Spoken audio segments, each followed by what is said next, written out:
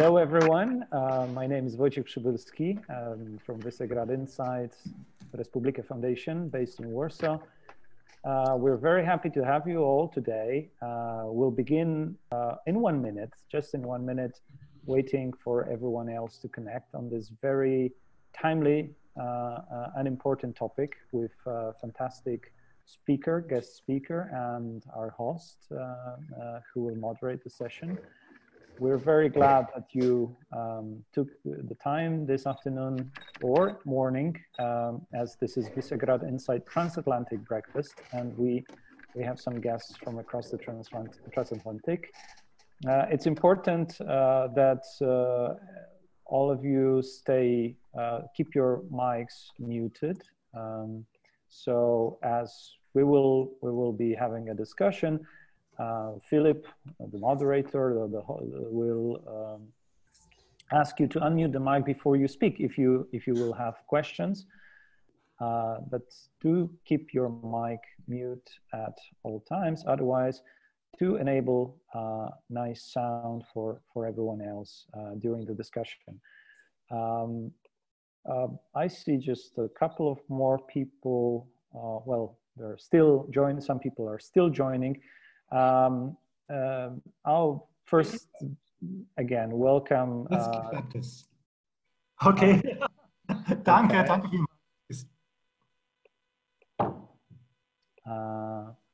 Can I ask everyone now to be sure their mics are muted, are on mute? I cannot see. Some people are still have this mic on. Let's just make sure that the mics are off. And I wanted to say, yes, that Visegrad Insight is a Central European network magazine, transnational platform for debate and analysis. So it's really a merge between a think tank and a magazine, organizing sessions with diplomats, experts, community and journalists, sometimes now under pandemic, even more than once a week on Zoom, on video chats. We call these sessions Visegrad Insight Breakfast. They usually take place in our office with a morning coffee and a croissant with the Warsaw community. However, we're very fortunate that under pandemic, like many other intellectual work, it has moved online and is attracting more and more interest. This session is one of those with a lot of interest. It's a very timely subject that we're going to discuss today, and our moderator is Philipp Fritz, a correspondent of the Welt. I'll hand it over now to Philipp. I'll just mention one other technical detail. This session is on the record for the first part for about half an hour or so, when there will be introductory statement and discussion between the moderator and our special guest. And then for the Q&A, for the informal part, we will turn off the recording and we'll keep it more confidential. And we ask you not to quote anyone unless someone specifically agrees to. So, Philipp, over to you. Thank you. Welcome, everybody. I am happy to see that many participants and distinguished experts of international relations and security policy. I am especially delighted to welcome Carlo Masala, who is a full professor for international politics at the Bundeswehr University in Munich and lecturer at the University of Munich. Mr. Masala is a member too of the German Council on Foreign Relations till 2017, and please correct me if I'm wrong. He was the council's chairman. In Germany, Mr. Masala is famous too, amongst other things, for his podcast, Sicherheitshalber. Some of you might know him. Together with other 3 experts, he, in this manner, explains security policy issues to a broader audience. I am again delighted to welcome Veronika Laputska, who is going to be our first not correspondent, but respondent. Ms. Laputska is a co-founder of the East Center and a research fellow at the German Marshall Fund. As Wojtek already said, my name is Philipp Fritz. I am a foreign correspondent with Welt and Welt am Sonntag, based in Warsaw, and I'm reporting from Poland, the Baltic countries, and Ukraine. So thank you, Visegrad Insight, for inviting us all, especially Wojtek Przybylski, of course. So our topic, as you all know, is the German perspective on Central Eastern European security issues, and of course, the future of Europe. For the first 30 minutes, Mr. Masala and I will talk, and then afterwards, I'm going to open the floor to everybody. You can send questions to me via the chat function, and I will try to include as many of you as possible. So, a topic that is widely discussed in Germany, and this is already my first question to Mr. Masala, and abroad is or German economic interests. What is often underreported, German security interests. But of course, Germany has a certain security interest, especially in Central Eastern Europe. So to introduce us all a little to our topic, Mr. Masala, what are those security interests regarding Central Eastern Europe, maybe especially Poland, and what do German security interests mean for the countries of the region? Mr. Masala.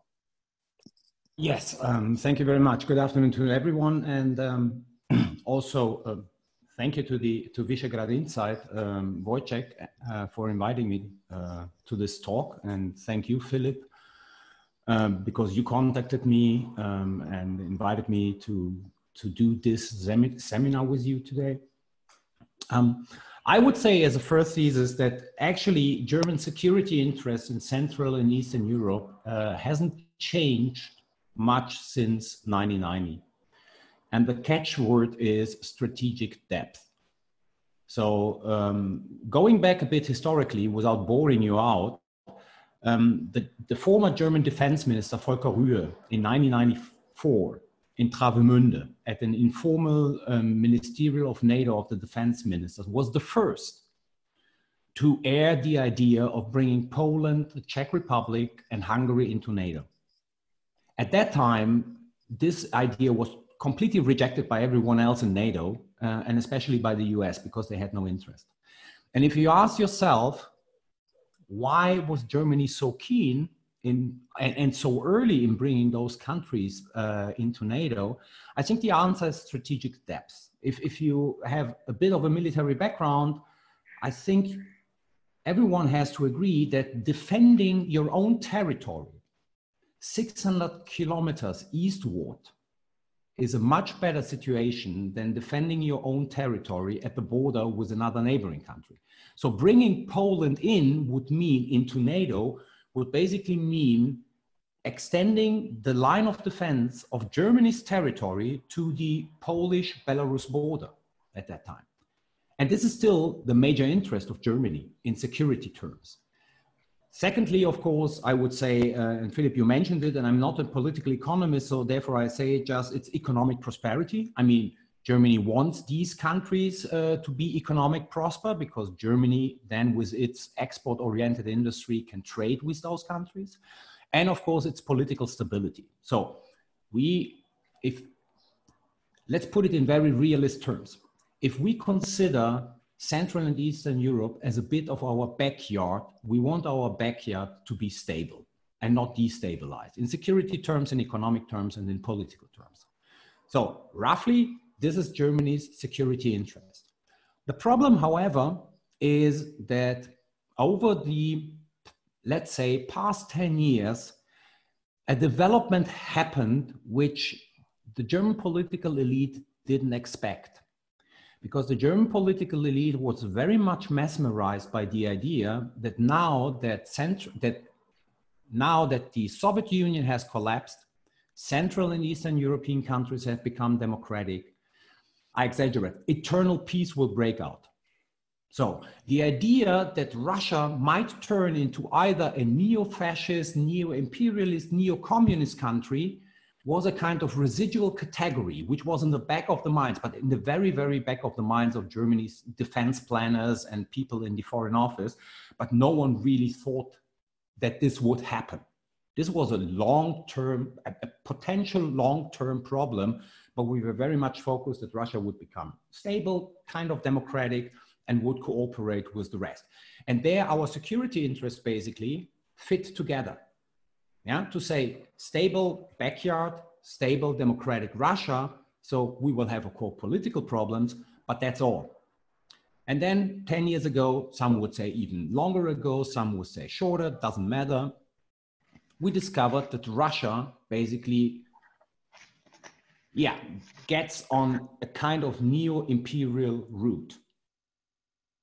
And since Germany has an interest in having stable relations with Russia, but also stable relations with Central and Eastern European countries, these two interests clash, because the Central and Eastern European countries, in their majority, felt threatened by the development in Russia and asked, of course, Germany as one of the most important countries in Europe to sideline with their threat perception, while the Germans were extremely reluctant because of their special interest with Russia. And in a nutshell, I mean, I exaggerate, but in a nutshell, this is the basic problem of Germany in Central and Eastern Europe. It is the existence of an aggressive Russia. So, but at the same time, it is the interest of having still some form of cooperation with Russia, but not to the expense of the Central and Eastern European countries. But second thesis, when push comes to shove, Germany is inclined to have better relations with Russia at the expense of its security interests of the Central and European neighboring countries. Mm-hmm. So maybe very, I mean, broad sketched Germany's security interests and why it is so problematic nowadays to reconcile the security interests we have in Central and Eastern Europe with the security interests we have vis-a-vis Russia. Mm-hmm. So to rephrase that negatively, from a German perspective, Central Eastern Europe is a buffer zone. Did I get that right? Absolutely, absolutely. And can you dig a little deeper into the colliding German and Russian interests in Central Eastern Europe? Because we all know what happened in 2014 in Ukraine, what is happening today, the Russian aggression against Ukraine, war in Eastern Ukraine, the illegal annexation of Crimea, and so on and so forth. Can you explain why that Russian aggression is a threat to other Central Eastern European countries, especially Poland?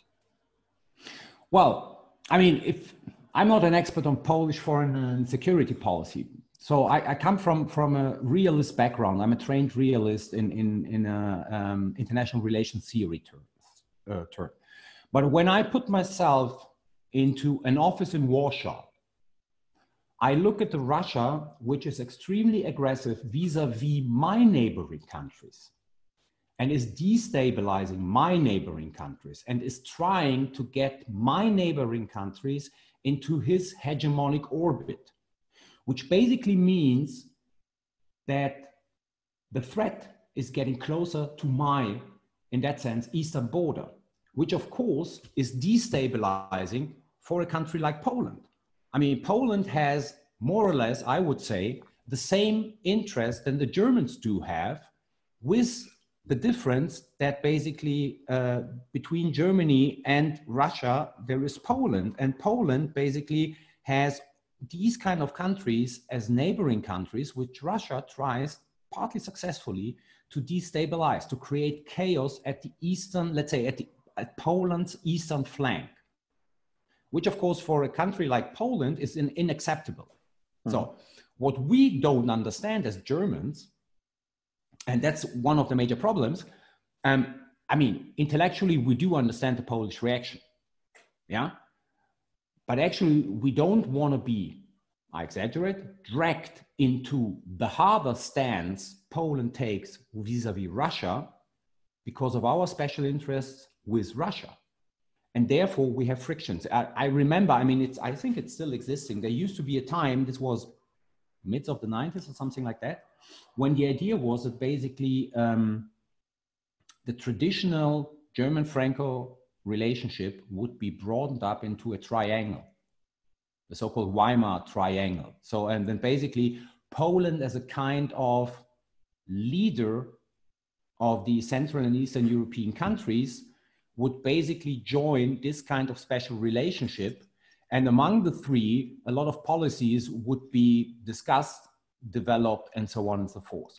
To my knowledge, the Weimar Triangle exists, but it's more or less like the dying uncle next door, where you know he's lying in his bed next door, he's dying, but no one dares to talk about it. Yeah. So we left this idea of having this kind of special triangular relationship, which would extend also to, let's say, the democratic Central and Eastern European countries.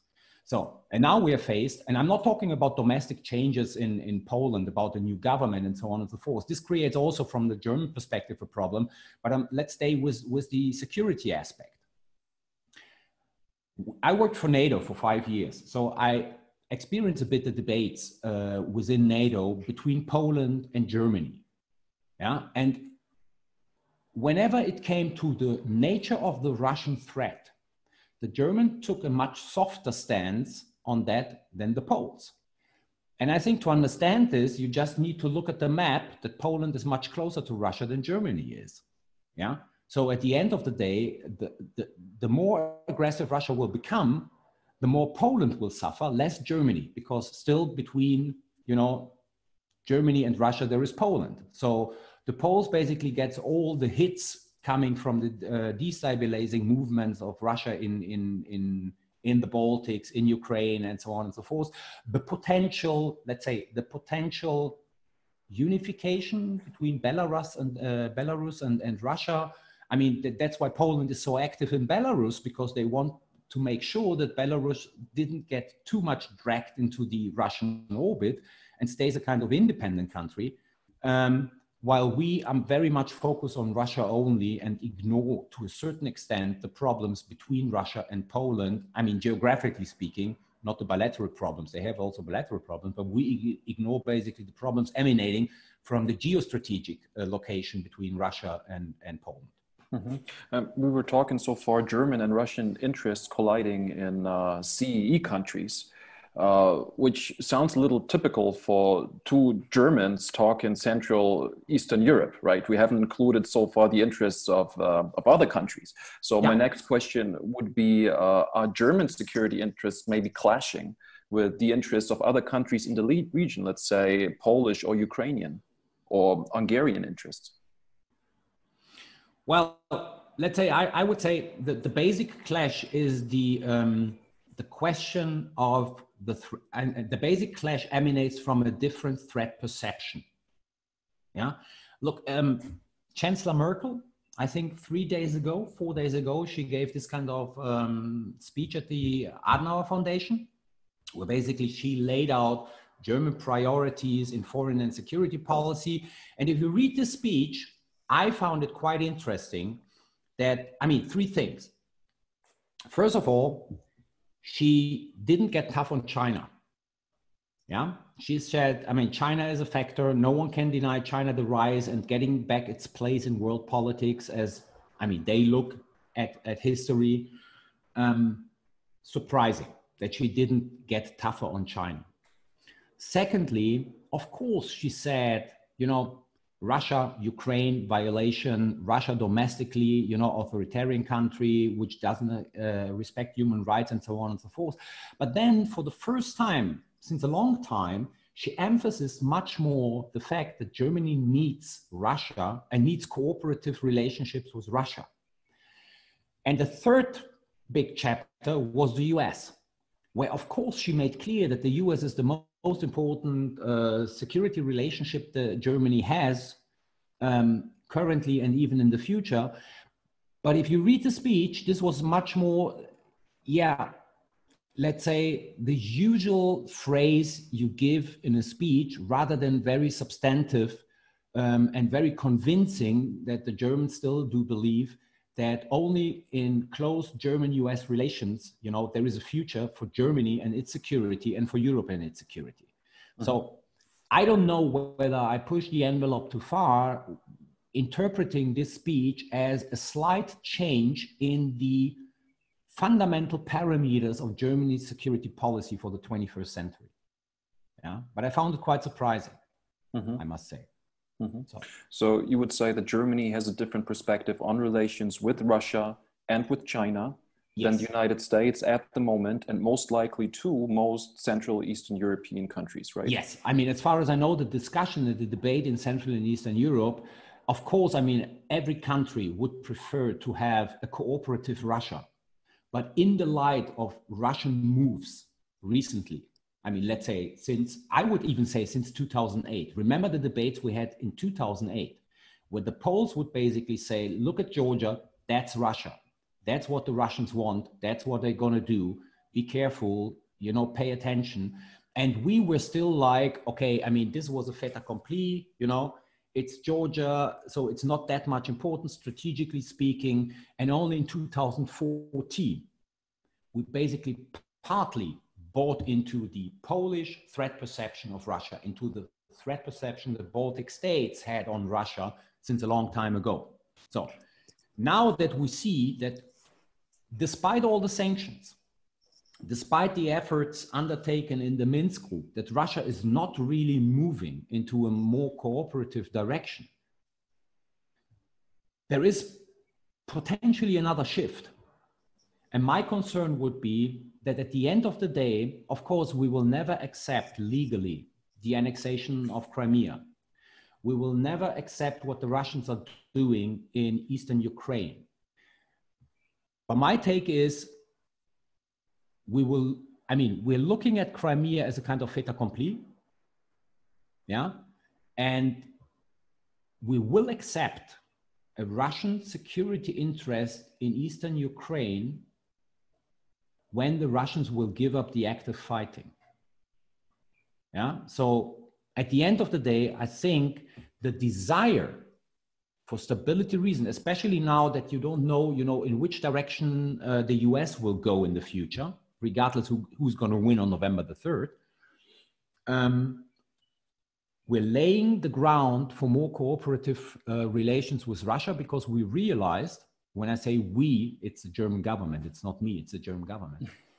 The German government potentially probably realized that despite all the measures undertaken to drive Russia out of Eastern Ukraine and probably even out of Crimea, we will not succeed, because the idea that if we impose economic sanctions, at a certain moment, the Russian will give up the annexation and their destabilizing policies or aggressive policies in Eastern Ukraine because it's too expensive, apparently didn't work out.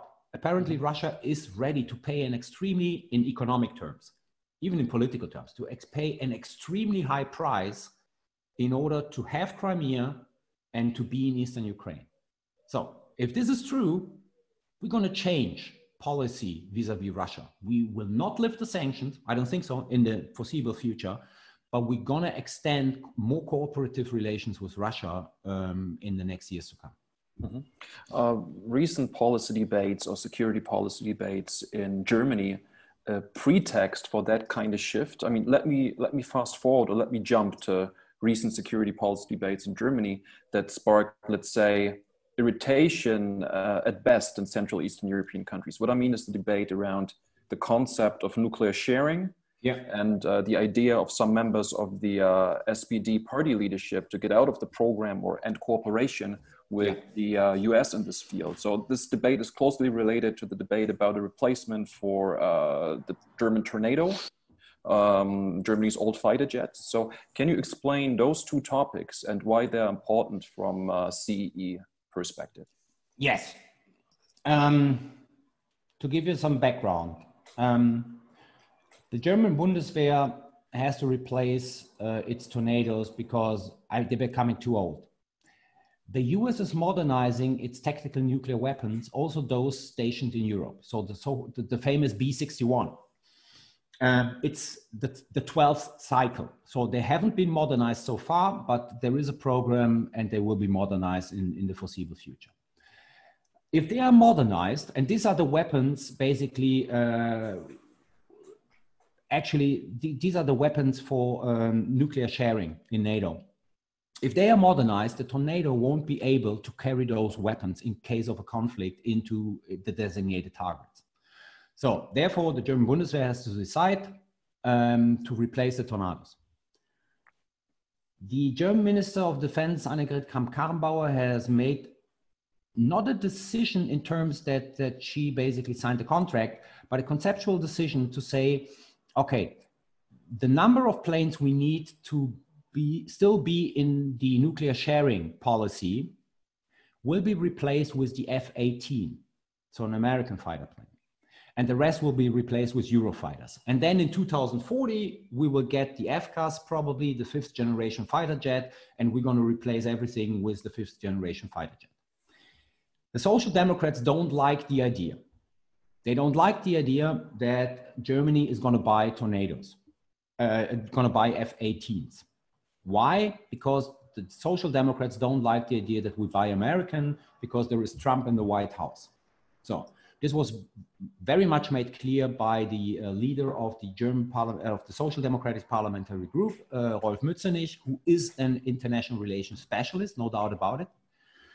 And he doesn't like the idea. So he came up 2 weeks ago, 3 weeks ago, in an article in a German newspaper with the idea that Germany, and now there the problem starts, should unilaterally renounce its role in nuclear sharing. One has to know that in the coalition treaty between the Christian Democrats and the Social Democrats, as well as in the previous coalition treaty between the Christian Democrats and the Liberals, yeah? So this goes back to 2009, I think. There is always the peril that the government will make an effort within the framework of greater disarmament initiatives to basically get rid of the 20 to 30 nuclear weapons stationed in Germany. So the idea was always, yes, because nuclear weapons are not very much popular in Germany.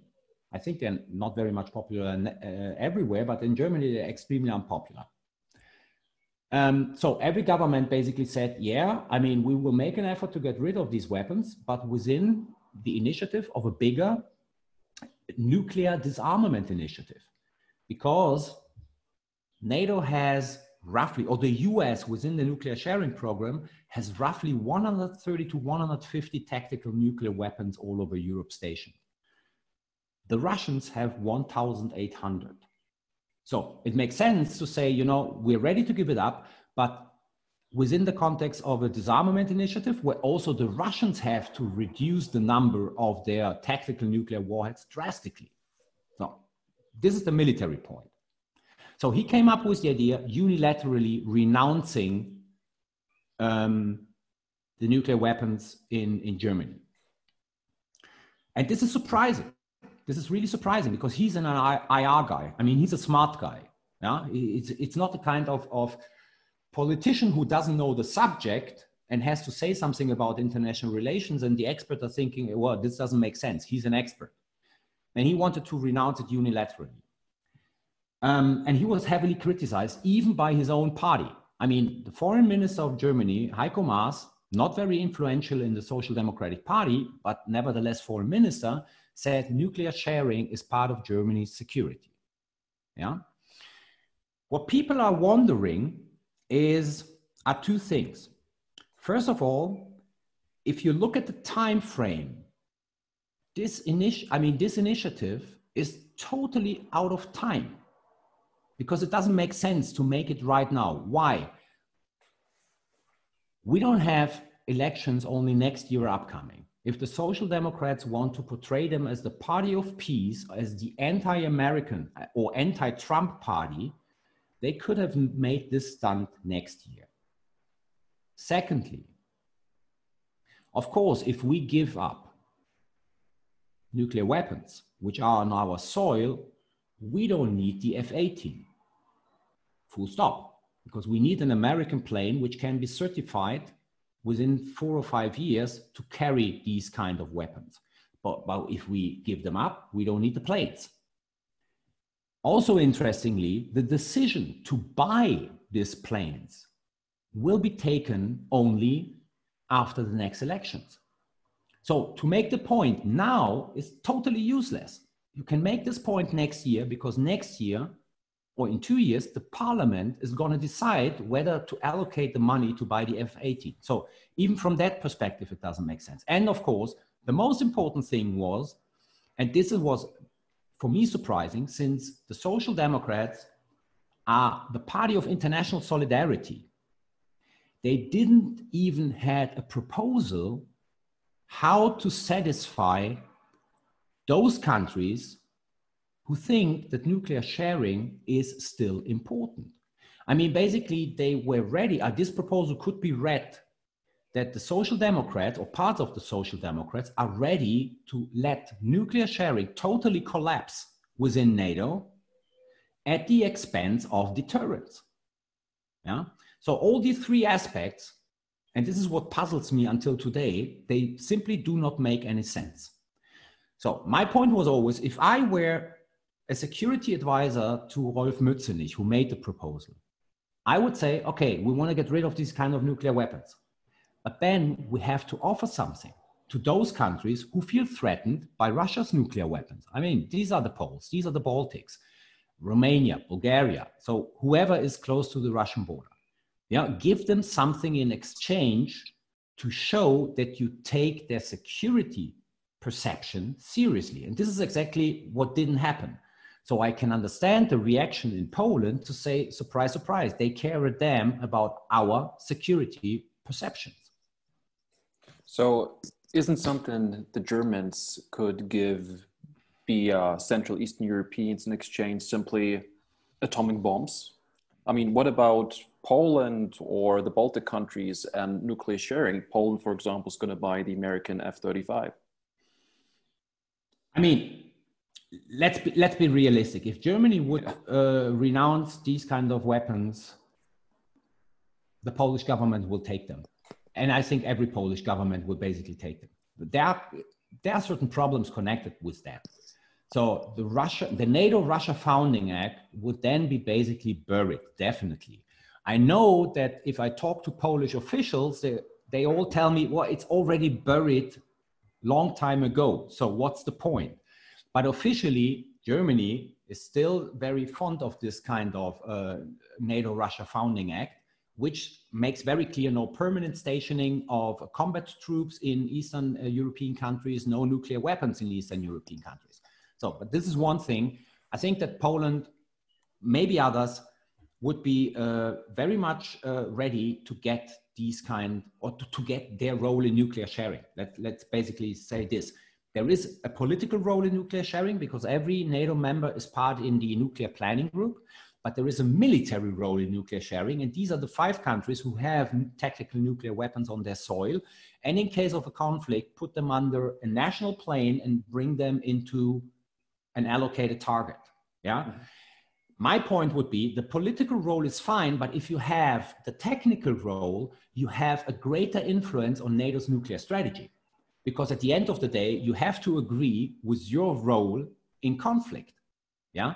And the potential enemy, let's be frankly, right now, the Russian Federation, they of course will basically try their utmost to prevent the countries which have the technical role to carry the nuclear bombs into the designated target. So you are at much greater risk, but your influence is even bigger. So therefore the US pays attention, much more attention within NATO, not with its own national nuclear strategy.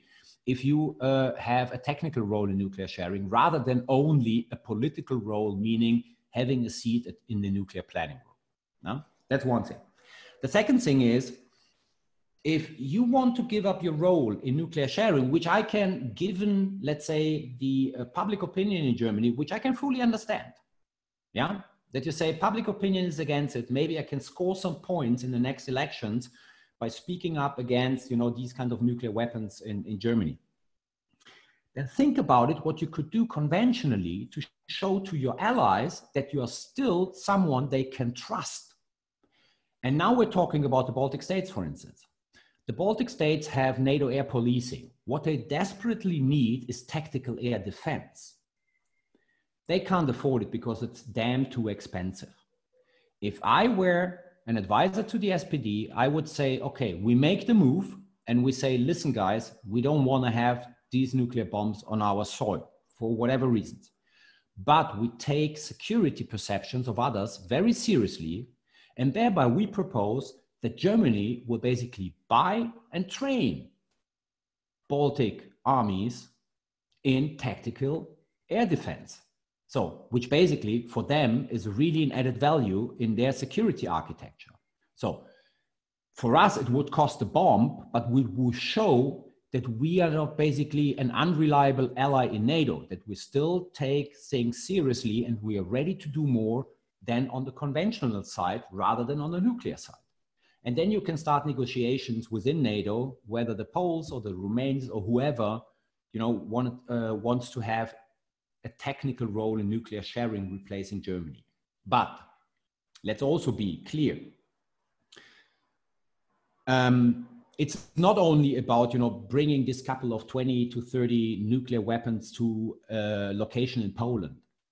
You know, it's about training. It's about doctrine. It's about facilities. So I think even if Poland by tomorrow would say we're ready, it will take 5 to 8 years before Poland can perform the role properly. Because, you know, the idea is just, you know, bring by truck or train or plane 20 nuclear bombs somewhere to Poland and then everything is fine because the Poles can do it, is an illusion.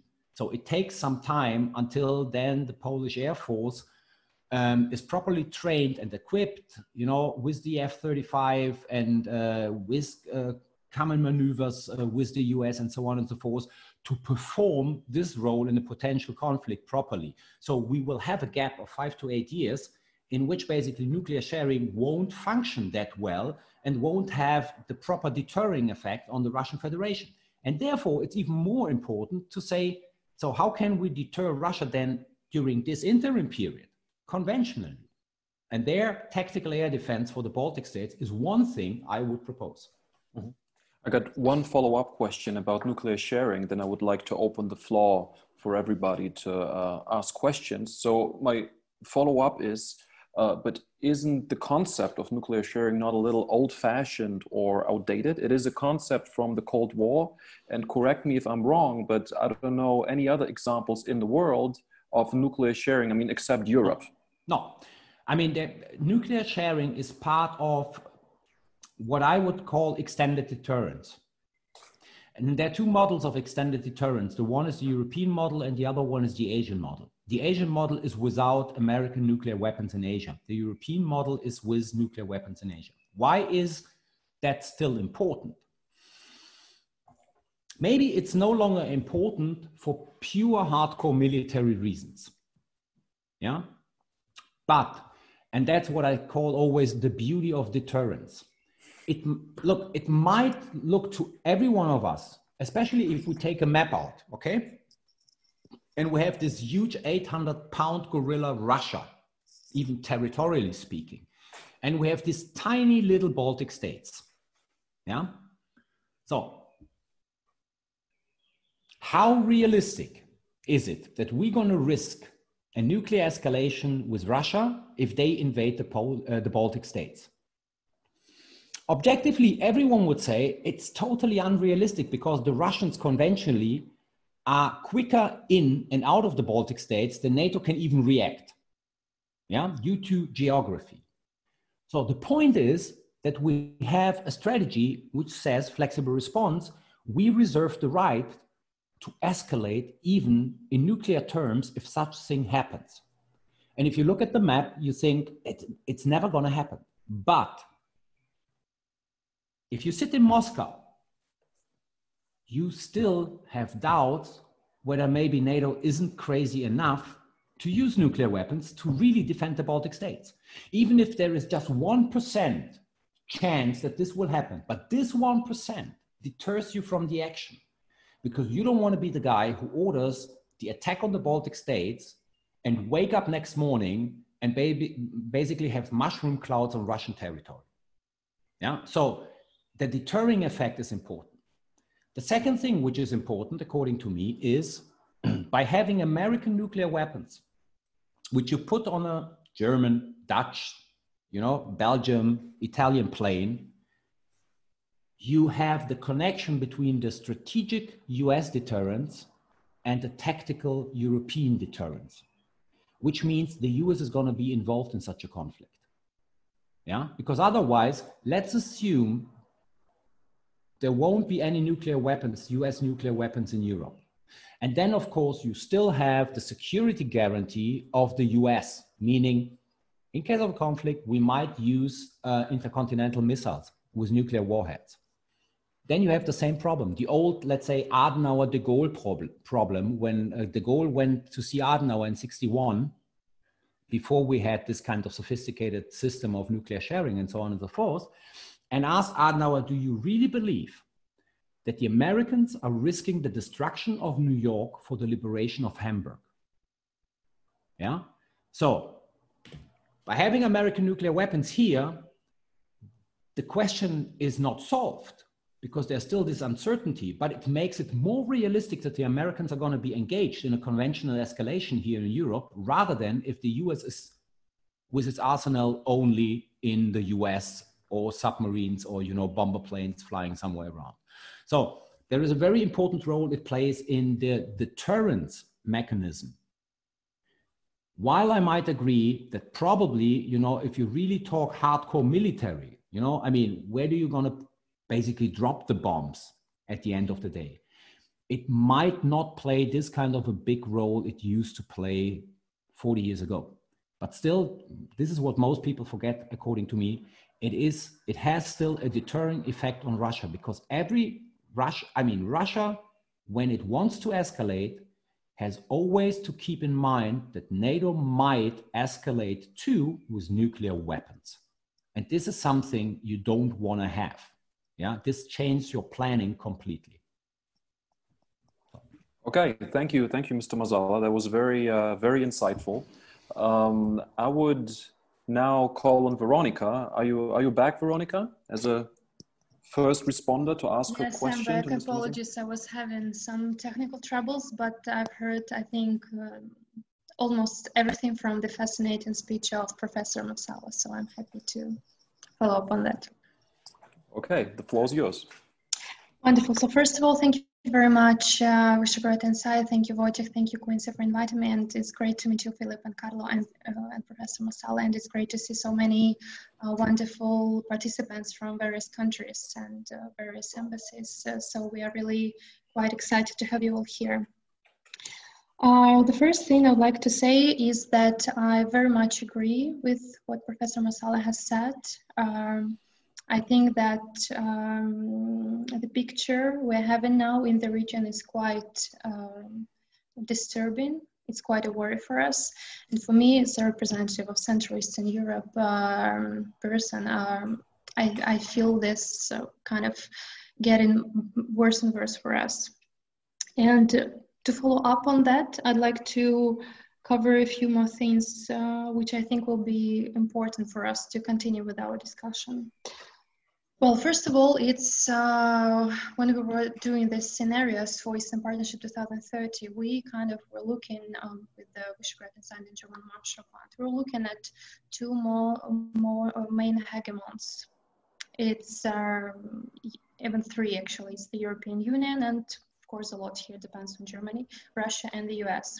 So for this region, which is kind of squeezed between big powers, NATO, to speak broadly about this, in Russia, whatever is happening in these three centers of power, it's always worth watching, and it's always leads to certain geopolitical consequences, but also political changes inside these countries. And what do we see now? We see, and this hasn't been mentioned, quite a disturbing picture happening in Russia with a lot of victims in terms of COVID-19. But also we see kind of in the back of it, which is quite not on the surface for many external observers, the way how Putin is pushing constitutional reforms at the moment in order to become a president which can be elected for a limited number of terms. The thing we have already in Belarus or in some other authoritarian countries in Central Asia, for instance. So this is one thing. Secondly, we see really disturbing protests happening in the US, and we see already how Trump is now actually arguing with his defense ministers and with the kind of really senior staff if we speak about military goals and military strategies and tactics, people who actually determine this. So this is another kind of worry for the region. And now we have this issue of nuclear sharing in Germany. And when we speak about Germany, it really has an incredibly important role for both as a center for the European Union and also one of the leading powers of NATO in the region, and it's seen the same way in both Central and Eastern Europe, but also by Russia. For Russia, Germany is a country which they kind of they respect. You can tell that by the fact how many times Putin meets with Angela Merkel and how he actually kind of, there is this aura of respect for this power, for the leader, and also for what they're doing. They might not be treating in a serious way countries of Central Eastern Europe or Baltic States, but Germany is a country which they will always observe, and they will always monitor what is happening inside and outside. So this kind of recent news about nuclear sharing decision and this fluctuations we see now between Germany and US, and US is now busy with two problems of protests against Russia discrimination, but also COVID. Of course, this gives, I think, Russia a certain signal that this might be some kind of window of opportunity for them to start pushing their politics in the region. So I believe that this is probably something a lot of German, not only just people in general, but politicians do not really maybe realize. I know that in Germany there are a lot of also among high circles of politicians, people who actually respect Russia and who think that actually NATO should be guilty themselves for doing what they do, and that actually Russia is afraid of NATO, but it's not true. It's kind of, this is what Russia propaganda says. But in fact, of course, Russia has a very different, if you look at the history of Russia, also a type of diplomatic behavior. It might be a little bit irrational for Western parties, but for them it's not. It's whatever it takes for them to consolidate the power. And it has been different during the times of when this country existed, especially 1990s, but now when Putin is trying to consolidate his power more and more, and when for him his image and the image of Russia is extremely important, also in the light of the upcoming constitutional reforms, but now they also have this health system crisis. There is a big chance that he might try actually act in the geopolitical capacity, also to distract Russian population from the problems they will be having in the aftermath of COVID-19 pandemic, when they will have an economic crisis. It's already kind of boiling up there. So I think that these factors, but also the recent factor of the perception of China in Germany, because I think we all have seen this opinion polls, that China is now perceived quite well as opposed to the European Union in Germany. So I think Germany actually plays a crucial role at the moment in kind of in this geopolitical crossroads. And I think that for the Central European Union countries to lose such an ally, or like in terms of its capacity within NATO, would be really frustrating and could lead to unexpected results, actually. And this is all from my side, and I think we can continue the discussion. Thank you so much once again.